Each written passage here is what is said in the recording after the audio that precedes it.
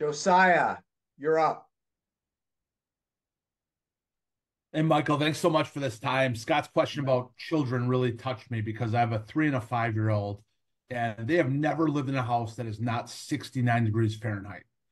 And that's like the reality. They're 5 and 3 years old. And so you're thinking about playing outside and free time.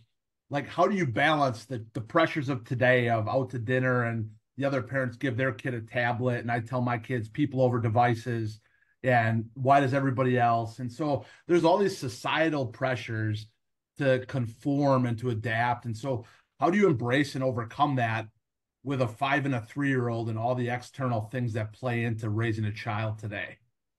Yeah, I think that's a really good question because I do think that there is a growing group of parents who are like, I want to have my kid go outside and come back when the street lights are on. The reason I don't is because all the other parents are going to call the cops on me, right?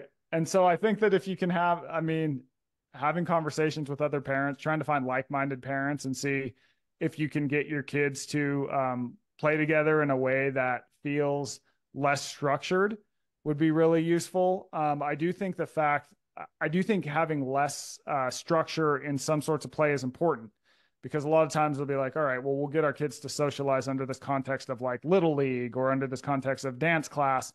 But it's like you really want them to have these times where they're being imaginative, figuring out games, having to establish their own rules. And you're always going to have that one kid who's like the rule breaker. So then the other kids have to like navigate.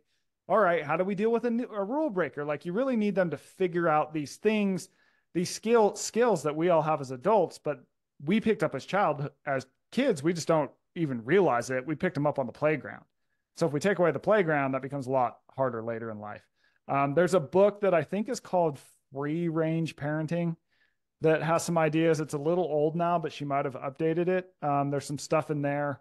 So yeah, I would check out that book. Awesome.